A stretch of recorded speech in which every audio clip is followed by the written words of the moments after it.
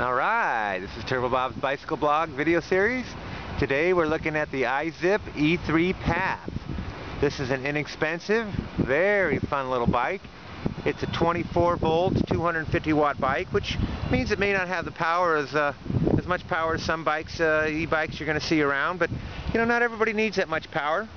It's got the big 700C wheels, kind of a cool contrasting paint job going. It's got strong, powerful disc brakes. And you know, it's got really all the power you need unless you're really doing some major hill climbing.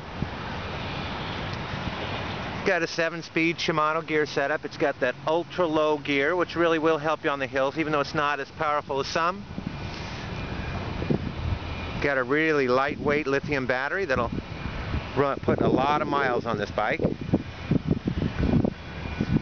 Kind of got a mustache handlebar thing going, and really simple controls, pedal assist and throttle control, which you can integrate one to the other.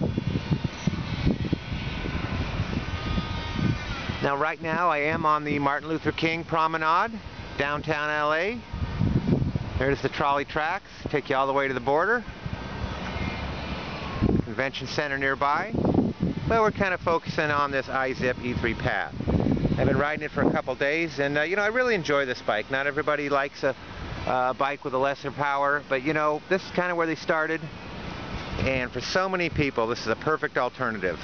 Lesser volts, lesser watts, lesser expense. I mean, it's a really good combination.